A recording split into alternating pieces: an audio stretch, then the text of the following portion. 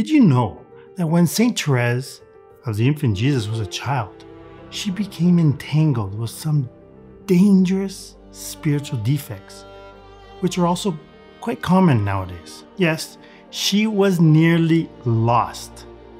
These defects not only endangered her salvation, but also had very damaging consequences for her own health. Join me as we find out how Saint Therese overcame these defects and was miraculously cured in body, mind, and soul. And besides, we shall learn from the little flower herself how to overcome these defects, which can have fatal consequences. At the time of her death, Saint Therese of Lisieux in 1897, no one would have suspected that barely 27 years later, the life and heroic virtues of this unknown young cloistered Carmelite nun will be held up to the whole world as an example of sanctity. In fact, St. Pius X called St. Therese the greatest modern-day saint. What were the early years of this saint's life like? Marie Françoise Therese Martin was born on the 2nd of January 1873 at Alençon, France. She was the last of 9 children of a pious French couple. In fact, her parents, having the distinction of being the first married couple to have been canonized as saints, Saints Louis and Zélie Martin. Her beloved father, Louis, was a watchmaker, and her dear mother, Zélie, ran a small lace-making business from her home. Both the Martin parents, at a young age, felt a strong calling for the religious life. But this had been denied to them by the respective religious superiors. Why? Because God had other plans for them. So they were married, and in their place, God accepted 5 of their daughters as religious. As I said earlier, there were 9 children. 4 of them had died in infancy or at an early age. Louis and Zélie brought up their family in a warm, loving, and very religious atmosphere. Although her mother described Therese as a charming child, she also stated, quite frankly, that her daughter was at times a little imp, who threw frightful tantrums and banged her head against her wooden bed. In 1876, the family received the shocking news that their strong and beloved mother was dying of cancer. Courageously, she prepared her 2 eldest daughters to take her place. And in the presence of her husband and her 2 older daughters, Zélie passed into eternity after receiving the last rites. And this happened when Therese was only 4 years old.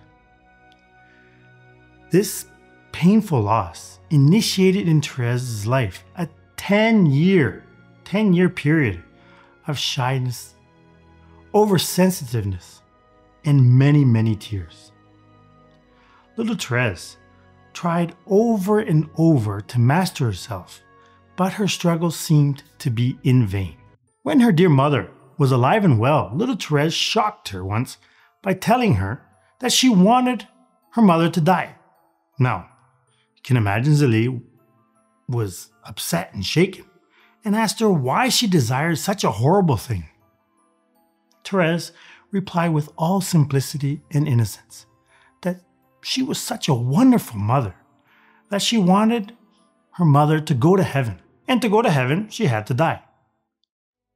But when her mother actually died, Therese was devastated, and her personality changed completely. From being a lively, extroverted child, she now became self-conscious, oversensitive, and crying when anyone looked at her. In spite of all the love and affection lavished upon her by her father, and in addition to having 4 elder sisters to mother over her, she could not come to terms with the separation from her mother. Though Therese loved her other sisters, it was her sister Pauline whom she chose to replace her mother. Pauline was a sister who taught her scolded her, comforted her when she was ill, and in general loved her as a second mother. Pauline prepared Therese for her first confession by emphasizing love and gratitude instead of sin or guilt. And Therese later wrote that she left the confessional happy and lighthearted. Since little Therese took her mother's death very badly, the heartbroken Louis sold his business and retired with his children to a place in the countryside near his brother-in-law's home in Lisieux. Now this family would help with the practical aspects of raising the 5 Martin girls. The 54-year-old Louis and his youngest daughter, his little queen, grew close, spending a great deal of time together. They would go fishing, exploring the countryside and the town, and they would often walk down to the nearby Carmelite convent to visit the chapel. On the first day of her second year in school, Therese's second mother, Pauline, entered the Order of Carmel.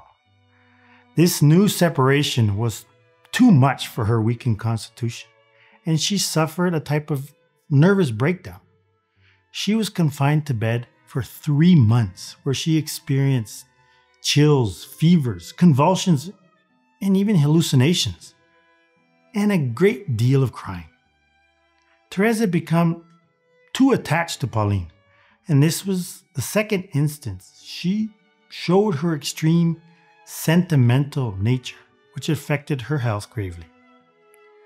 In spite of Pauline's letters full of love and encouragement, the illness continued for some time. Therese confessed to her in her autobiography, "What fears the devil inspired? I was afraid of everything. My bed seemed to be surrounded by frightful cliffs.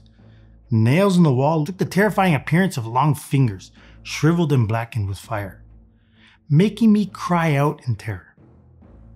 Well, the devil knew the harm that would come to his kingdom by Pauline joining the Carmelites, which would in turn pave the way for the other Martin sisters to follow her holy example. And that is why he vented his wrath against little Therese. Now, Louis Martin was so concerned about Therese's almost hopeless case that he offered a novena of masses at the famous shrine of Our Lady of Victories in Rome to obtain the cure of his poor little queen. How touching was his faith and love. Yes, it needed a great miracle to restore Therese's health, and this was brought about by Our Lady of Victories herself. One day, Marie, who was sitting with Therese in the sick room, became so desperate over Therese's illness and hallucinations, especially after Therese failed to even recognize her.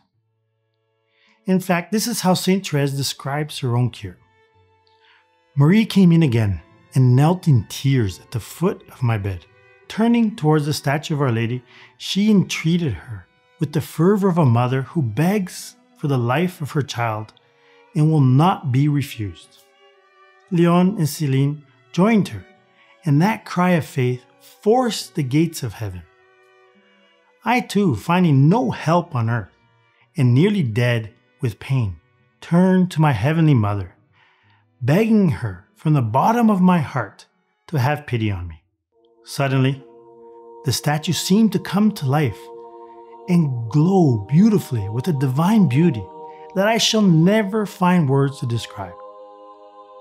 The expression on Our Lady's face was ineffably sweet, tender, and compassionate. But what touched me to the very depths of my soul was her gracious smile.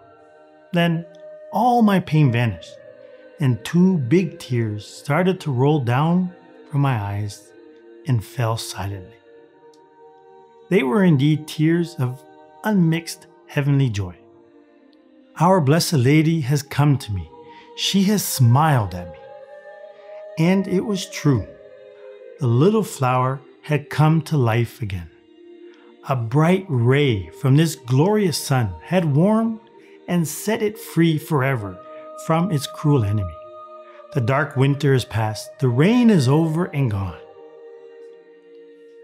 The year after her illness, Therese prepared for her first communion, After the careful teaching of Marie, her preparation by studying the Catechism, reading and rereading Pauline's inspiring and love-filled letters, making hundreds of acts of virtue and aspirations, which was followed by a retreat for first communicants. After all these detailed preparations, Therese received Jesus for the first time. It was a day of great grace. Therese said that she experienced the Eucharist as a fusion. It was a kiss of love. I felt that I was loved, and I said, I love you and I give myself to you forever. What a moving description by Saint Therese, which clearly shows that she received many mystical graces. However, after Therese had received this great grace during her first Holy Communion, the devil struck back hard, shattering Therese's short-lived bliss. Satan tormented Therese with scruples and self-doubt. It was so bad that Saint Therese says that she was attacked by the terrible disease of scruples.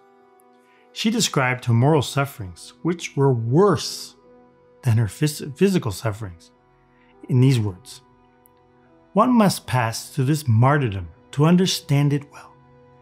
It would be quite impossible for me to tell you that I suffered for nearly 2 years.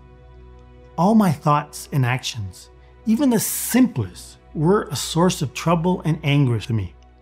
Therese was treated as a sickly child and was, in fact, lonely and overly sensitive. Therese's scruples affected her health, and she had to quit school at the Benedictine Abbey, and a private tutor was obtained for her. May 31st, 1886 was an extremely decisive day for Therese, because she consecrated herself to Our Lady in a special way by joining her sodality, which was called Children of Mary. And when Marie joined the Carmel in October of the same year, Therese would not share her scruples with her anymore. And so she turned towards heaven and started confiding her scruples to her 4 siblings who had died in their infancy or early childhood, and whom she believed were already in heaven. The answer was not long in coming. Saint Therese says, "Soon my soul was flooded with the sweetest peace. I knew that I was loved, not only on earth, but also in heaven." And so, after this, Saint Therese was cured of her problem of scruples. That Christmas, after midnight mass, Therese overheard her father remark with impatience that he was glad this would be the last year that he would have to fill Therese's Christmas stockings with gifts. Now, normally, if she would have heard this, she would burst out into tears. But on this night, she felt a new inner strength. So, in order to make her father happy, she behaved as if the Christmas custom of putting gifts in their stockings gave a great deal of pleasure to her. And later on, she said, "The work that I had been unable to do 10 years was done by Jesus in 1 instant." She had experienced what she called her conversion. To her, it marked the return of the strength of soul which she had lost at the age of 4.5. Now, let me bring out my trusty magnifying glass for us to analyze how Saint Therese could have lost her soul and what saved her. Now, sentiment is something which all human beings possess, and which is something good and necessary. However, sentimentality is something bad. Now, in Therese's case, it made her cling too closely to human creatures instead of clinging to God. Given the fact that she was still a child, we can somewhat excuse her. Also, when she was young, she loved being the center of attention and to seek for love and affection, which fed her self-love and vanity. These defects could have had very disastrous consequences, as she grew up if it had not been for the careful upbringing of her saintly parents. And Saint Therese herself acknowledged in her autobiography that if it had not been for a special protection of God, she would have ended up leading a very wicked life. Let me now speak about the problem of scrupulousness. Normally speaking, people with a delicate conscience are prone to scruples. And what is surprising is that this problem with scruples can be even more dangerous than a laxity of morals and customs. That is because the scrupulous person is very harsh with himself or herself. Scrupulousness, generally speaking, is also a manifestation of self-love, where the person gets too entangled with themselves, involving an exaggerated sense of sin instead of confiding in God. Scrupulousness, if not dealt with proper guidance from one's elders, a superior or a good confessor, can even lead to depression. The person may become taken up by a sort of self-destructive pride through the influence of the devil, where he considers himself as good for nothing, hopeless, a burden for others, and therefore concludes that his life is not worth living. In extreme cases, depression can even turn into despair of God's goodness and of one's eternal salvation, leading the person to suicide. Obviously, not all depression is caused by scruples or pride, but yet, in many cases, the devil will use these defects to introduce depression. And in the concrete case of Saint Therese, the devil used the weapon of scruples against her to warp her judgment. And the resulting mental anguish had serious consequences for which it sapped her physical and moral strength, and which could have even likely led to a downward spiral like I just described. And so what saved Therese? The prayers and novena of masses at the shrine of Our Lady of Victories that her father, Louis Martin, offered for her was very decisive in her first cure. Besides that, the devout care and desperate prayers of her enduring sisters Pauline, Marie, Leon, and Celine was also fundamental. But the one act that saved Saint Therese was her own desperate prayer before the statue of Our Lady, begging Mary to have mercy on her, which in turn led to her radical consecration to Our Lady. This completely changed the economy of grace for Therese. What followed next was a consequence of her abandonment to Our Lady when she was delivered of her scruples by having recourse to the intercession of her 4 siblings in heaven. And finally, our Lord Jesus Christ himself, in a signal grace to Therese on Christmas, rid her of her sentimentality for good. But it was this one act that brought these consequences. Coming back to the present, most people, including you and me, at some point in our life may have struggled with some kind of despair and scruples, which may have affected our health and even required medical attention. In fact, mental health issues have become all but too common nowadays. How should we deal with them? Saint Therese and her saintly family have given us an excellent example by relying on God and Our Lady, and by patiently and loving supporting their family members in their hour of need, and even providing them with appropriate medical care if necessary. In fact, both Saint Louis Martin, towards the end of his life, and Saint Therese of Lisieux had struggled with mental health issues and became patrons of those suffering from similar health problems. So go ahead and pray to them when you are afflicted with moral scruples, nervous breakdowns, sentimentality, self-love, vanity, pride, etc. if you don't wish to succumb to these deadly problems. And I don't know about you, but it definitely sends a chill up my spine to think that one of the greatest modern day saints, like Saint Therese, might possibly have ended up in hell. if it could have happened to her, then what about you and me? What about poor sinners? And that is why I would like to invite you to follow the admirable example of Saint Therese by completely abandoning yourself into Our Lady's safe hands, by consecrating yourself as slaves of love according to the most efficacious method of St. Louis de Montfort. So click on the link provided below and find out more, and to already register for the next free online consecration course. I guarantee that this is one choice that will change your life forever and make you a great saint if you live out this consecration seriously and perseveringly. Let's now return to Lisieux in France. In 1887, a new period of Therese's life was now beginning. Therese read The Imitation of Christ and faithfully resolved to put into practice the virtues it spoke so highly of, especially detachment from earthly things. This and Therese's other spiritual readings encouraged in her a growing inner life. Her scruples and self-doubt put aside, she now grew taller in virtue and became more mature. Her love for Jesus, nourished by her daily sacrifices, grew daily. She knew God wanted her to spend her life for Him in the Carmel, and she was eager to love Him there, forever.